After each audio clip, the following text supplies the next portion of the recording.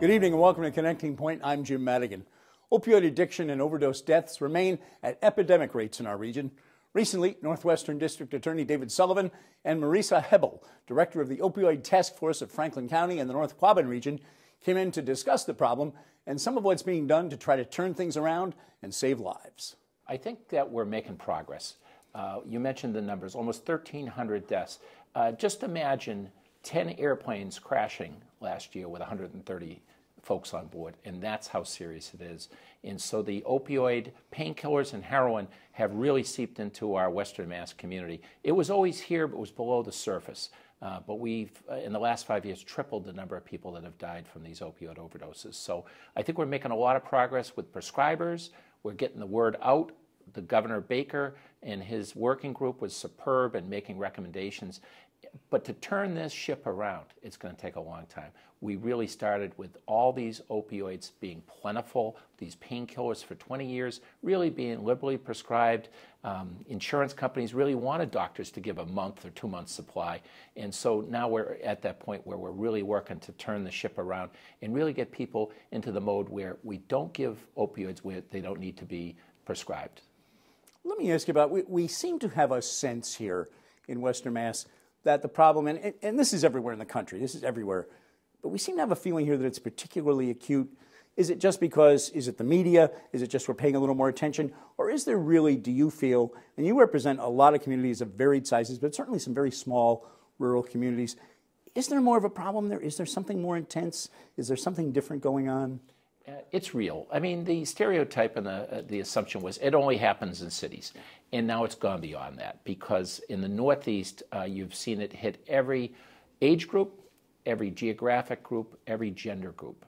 And what we're seeing is that this multiplication of overdose deaths is actually corresponding with how many overdoses there are. So for every death, there's probably 9 or 10 overdose incidents where people live. So we're really looking at a real tsunami. It's not an exaggeration. When we lose that many folks in a year in Massachusetts, we have a serious epidemic on our hand. Marisa Hebble, let me ask you, you said something so interesting as we talked for a minute before we started tape rolling. You're directing the Opioid Task Force in Franklin County, North Quabbin, and correct me if I'm wrong, but I mean the biggest community you've got there is Greenfield, about 20,000 people or so. You're dealing with a lot of small communities, and as you said, when you've got a community with 1,000 or 2,000 people in it, everybody's family. So when this happens, this really hits home, doesn't it? It really does. You know, one of the challenges in a rural community, especially a county like Franklin County, you know, we're the second poorest county in the state, and so that means that we're dealing with the opioid crisis similar to all the other counties across the Commonwealth, but with less resources spread out over a bigger space. And that presents some really significant challenges, both on the prevention side, so making sure that people have jobs and access to primary care, and you know, there's challenges there with transportation, but then also on the recovery side, when people are re-entering the community after treatment or after being incarcerated, if they did something related to their addiction, that presents some real challenges to the recovery support that people need being spread out over a rural region. And then if you add in, you know, when 2 people die in a rural community, everyone's connected. You know, it's a very, the ripple effect is really felt quite significantly through a rural region. And that's our communities all across the Commonwealth are experiencing this ripple effect. There's really no denying that we're in the midst of a significant crisis.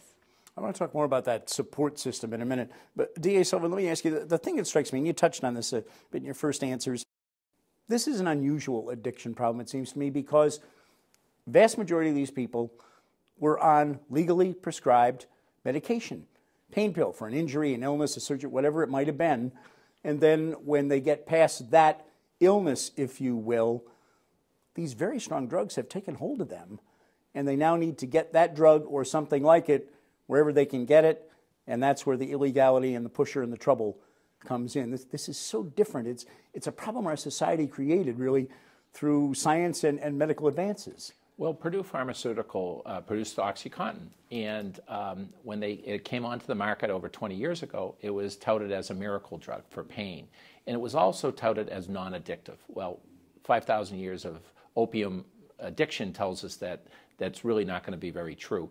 So not only are the people who are legally prescribed, But it's really been that diversion. It's that reach into the medicine cabinet by a younger person in the home, or it could be a caretaker that is coming into the house, and that's where that abuse is coming as well. So we're really looking at an epidemic that was started by liberal overprescribing, also that diversion. And one of the things we've really worked hard at in our district is to collect all these unwanted medications, any kind of prescriptions. So we just had our drug take back, and with our permanent boxes, we have them in 17 police stations around the district.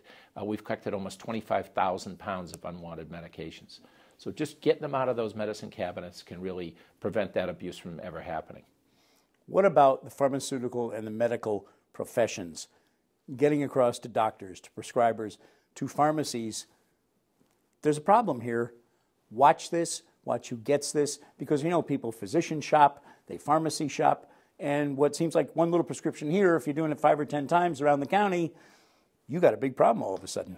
We've made tremendous progress with the education of doctors and dentists and other prescribers by having what we call scope of pain. Dr. Ruth Potee, who has really been a champion for educating doctors on safe prescribing, has really come on board. We've trained over 600 pharmacists and prescribers and their delegates in the last 3 years. So we've made tremendous strides, and the CEOs of the local hospitals have been tremendous to understand that it's a real problem that sometimes starts in a hospital but also can be prevented at the hospital. Let's talk about it at the community level, where I think you're working in Franklin County, in North Quabbin. You've got families, and this becomes not an individual addiction problem. This becomes a family and a neighborhood, and in some cases a community problem pretty fast. Absolutely, it does. I mean, like I said, the ripple effect through the community from this particular addiction is really significant. And this is a complicated problem, so it's significant that we look at this in terms of prevention, intervention, treatment, and recovery, and that every sector of the community has a role to play, and every sector of the community must play it. So law enforcement needs to do something different than our hospitals need to do. Our schools need to do something different than our parents and families and people in recovery need to do. But everyone needs to play their role. This is so complicated that if we don't come at this with a comprehensive strategy, we're not going to make as much of a difference as we can if really everyone is on board. For both our task force, our Hampshire Opioid Task Force and also the Opioid Task Force of Franklin County, North Quabbin, the best committee we started was healthcare solutions, because we're looking at this as a public health crisis, and we're also treating this addiction to opioids for what it is, an addiction. It's not a crime to be addicted. And so we're trying to change the whole attitude toward this as being a chronic illness, just the way we treat diabetes or heart disease, that families that are suffering with a loved one who has this addiction can come forward and get the help they need. The biggest barrier, from what we understand from all the national surveys, is the stigma.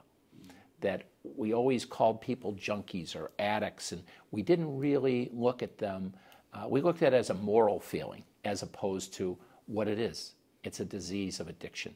So we're trying to change that attitude all the way through the community. So that's why our Opioid Task Force really work hard to go into the community and let people know you can come for treatment, you can get recovery, and we're going to welcome you back into our community. It's not a crime to admit you need help for a disease. And we have really emphasized through the Good Samaritan law, if anybody ever overdoses and you're in the presence of that person, you can call the police. It's not a crime. So we want people to really understand that help is our #1 objective in getting them into treatment and then long-term recovery.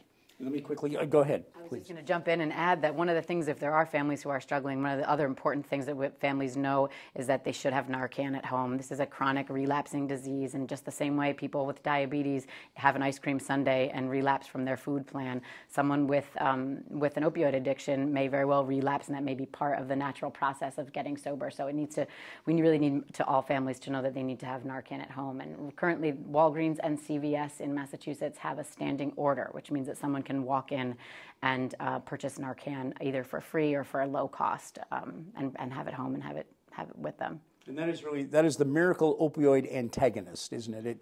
It saves lives immediately if it's taken, Narcan. It does. It's unbelievable how many saves have happened in our district over the last 4 years through Tapestry Health, through our local police. It's the miracle drug that that knocks those opioids off the receptors in the brain and allows that person to start breathing again. So we've tried to get it into the hands of every first responder, and like Marisa said, anybody who has somebody who's high risk, who's used in the past or maybe presently, to really go down to that local Walgreens or CVS and just go in and get it. Well, District Attorney Sullivan, Marisa Hebble, thank you both for what you're doing. Thanks for your time with us. Thank you.